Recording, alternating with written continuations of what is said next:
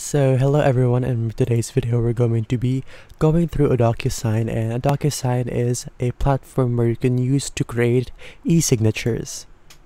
So first off, go to docusign.com, and over on the top right click on free trial, and the free trial, guys, no worries, it has no credit card required.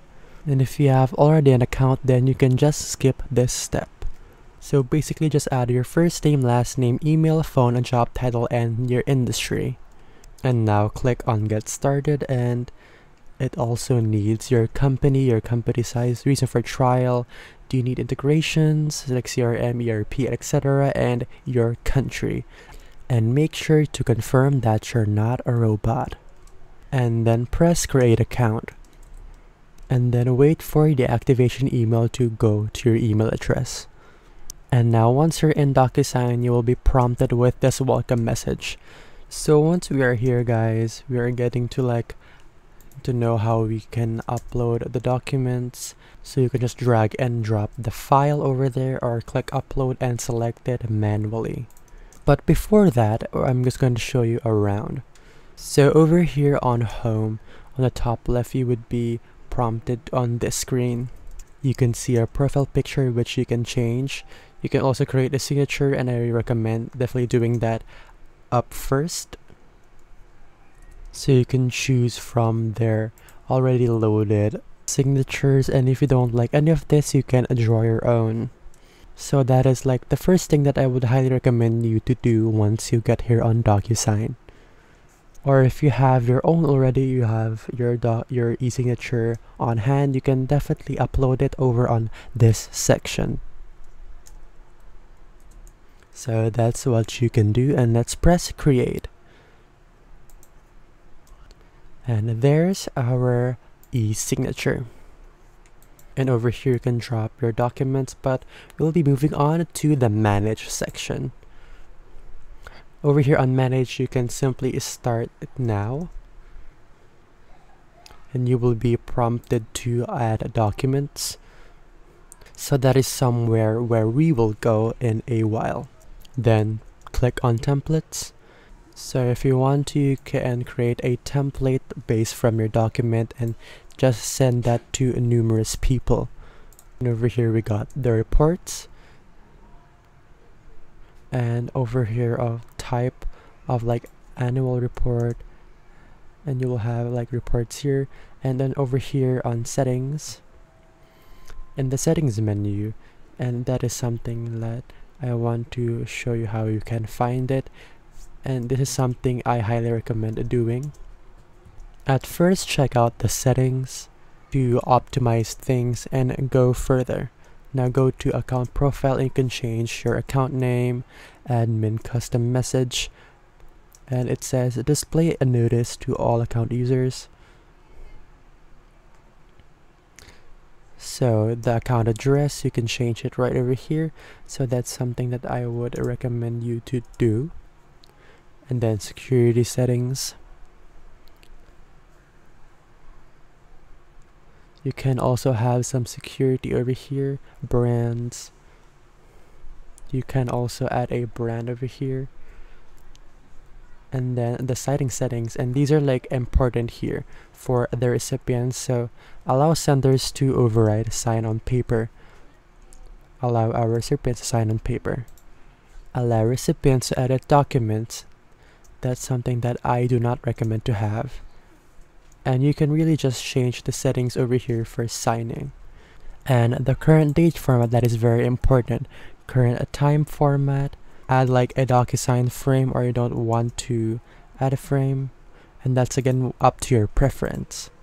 Envelope gallery, attach a certificate, send completion emails, and now if we go even further, you can have like the sending settings here. You can enable auto tagging for senders. When an envelope is sent, write the initial value.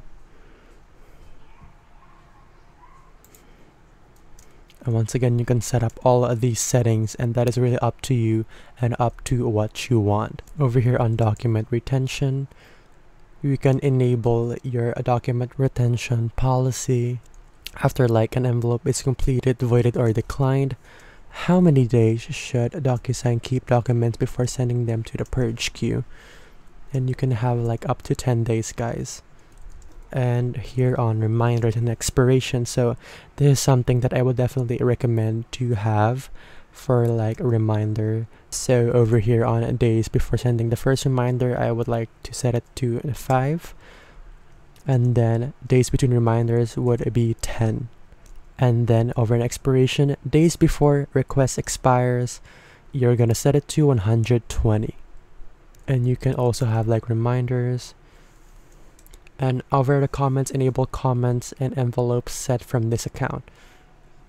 So that is like basically how you set up the settings, and I would definitely recommend you get the integrations over here, and that's pretty much it. Now let's get into how you can actually design a document. So we're now on this page, guys, and if you click on upload here, you can use a template, and you would see this screen if you click on that. So you have your templates, all templates, and share with me, favorites, or just upload your document over here. So now we're just going to add the document. So that will be just for tutorial purposes. Now click on next. Now from the moment that you have your document, you need to have recipients. So I'm going to add the name and their email, and we will also sign it. So you can choose from these to sign in-person signer or receives a copy. So I'm going to choose needs to sign, and you can also add an access code if you want to, and then click on next. So you can add more recipients, and in a moment when you have it, this is the document. And for example, let's say that you want to have your signature, and we're going to show you what you can actually do here. So over here on the left side, guys, you would see the standard fields. There's the signature, initial, a stamp, and a date signed. But right before that, guys, go to the upper top left, and over in this section you would see who needs to sign these things. Okay, we can just simply click on signature and drag that here.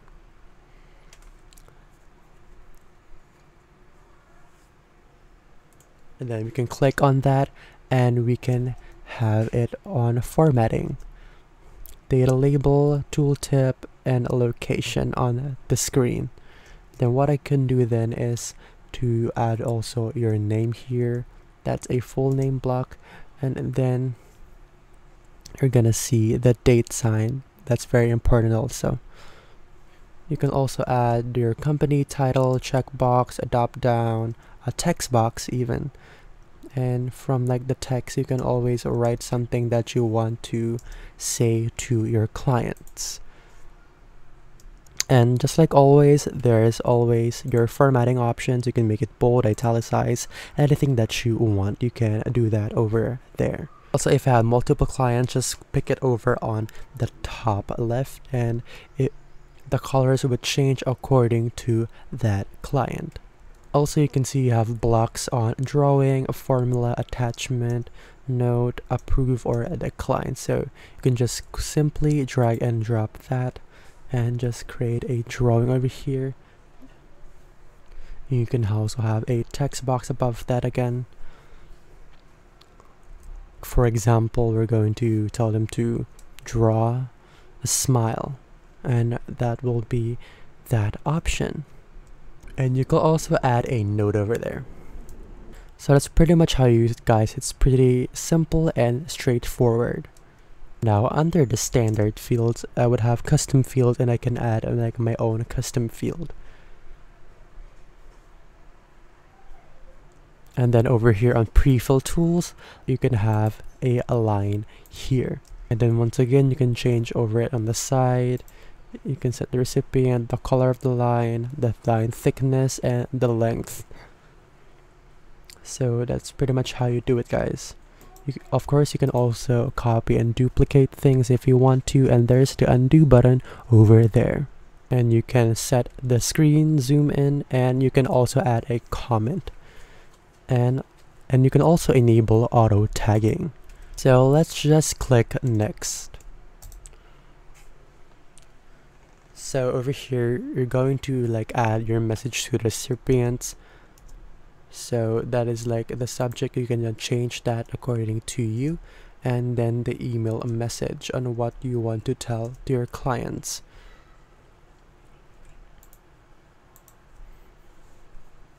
Now over here on the right side, you see the document and the recipients, and they need to sign. And then over here, you can also set like automatic reminders every 2 days, 3 days, up to 7 days. And then over on the right of summary, you have options.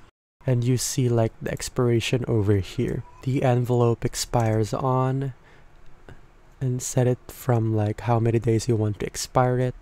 Then recipient privileges, allow recipient to change sign responsibility. And you would click here on send.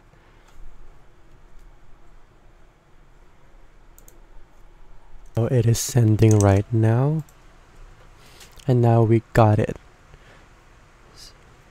So let's check out the email. So click on that.